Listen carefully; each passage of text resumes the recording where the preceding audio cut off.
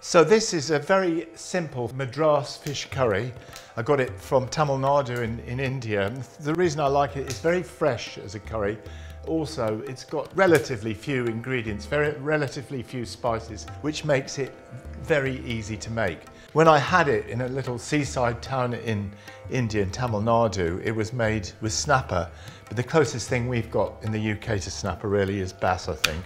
So these are two lovely fillets of sea bass, of wild sea bass. First of all though, I want to prepare some onions and garlic. So I'm just going to slice up this onion. Doesn't need to be too minutely sliced because it's all going into a big curry mix. Let me say before I get any further, curry is only the word that we use in the UK to denote a particular type of cooking from the Indian subcontinent. It's got nothing to do with the correct terminology. But if I say in the UK a curry, everybody sort of knows what I mean, i.e. a sort of fairly liquid, very spicy sauce with meat or fish.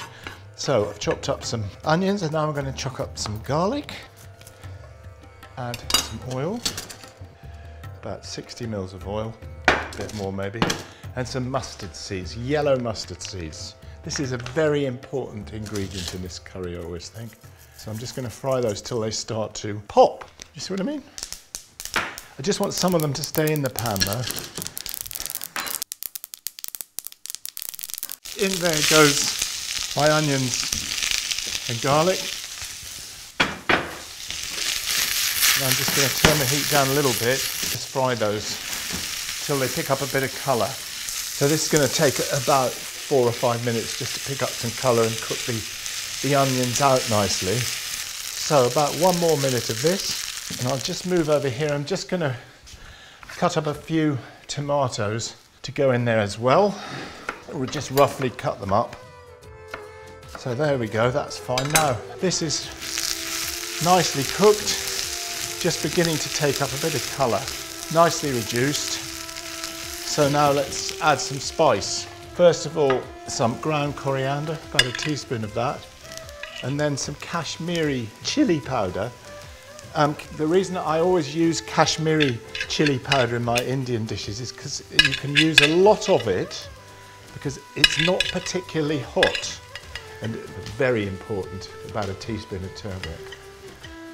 So don't think of using something like cayenne pepper. I'll put all that in there, why not?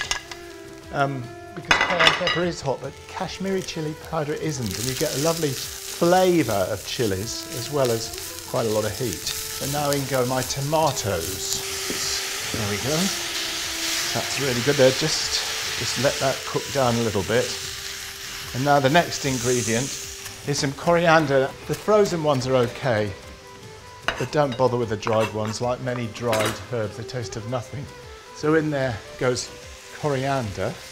Now an ingredient which very important in here is tamarind. So a couple of teaspoons of tamarind paste. Very important, very nice astringency that has. So just stir that in. And now, most importantly, not only for flavour but also for texture and colour, some green chilies. Just a couple, I think. If you at all worried about your curry being a bit too hot, do take the seeds out because that's where all the heat is. But I'm not too fussed. I like a bit of heat happening, so I'm going to leave the seeds in. But also I'm not going to chop these chilies up too finely because I just want the look of them in the finished curry. There we go, just like that. And then in they go. Now that's just about everything in there except about a teaspoon of salt. Now I just need that to cook down for about 10 minutes now, just because the tomatoes are a little bit on the dry side. I'm just going to add a tiny bit of water. And check my rice, which is doing very nicely. Basmati rice to go with it, of course. And just leave that to cook down now, 10 minutes. Okay, my sauce is very nicely, curry is very nicely reduced down now. Just taste that. Yeah, that's really good. Now I'm just going to cut my bass up into sort of portions, I suppose, pieces. And the most simple thing with a fish curry is actually the cooking the fish, because it's the last thing you want to do. As you know, fish cooks very quickly, so it's really the last thing to go in. This will literally take about 2 or 3 minutes max. So there we go. Just going to turn those over a little bit like that. And again, you don't want to overcook your fish at all, because that's one of the joys of this, is when you start to eat that fish and it's all lovely and fresh and still nice and moist. Turn down the heat a little bit. Just let that cook away very, very gently. So now I'll start to get a couple of plates up, I think, to serve it.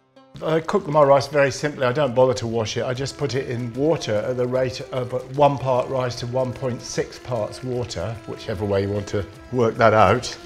Bring it to the boil and then turn it right down to like really just a very tiny tremble almost, and leave that for 10 minutes. Turn the heat right off and leave it for about another 3 minutes to finish off cooking. So, without further ado, but there you've got 2 lovely dishes of Madras fish curry.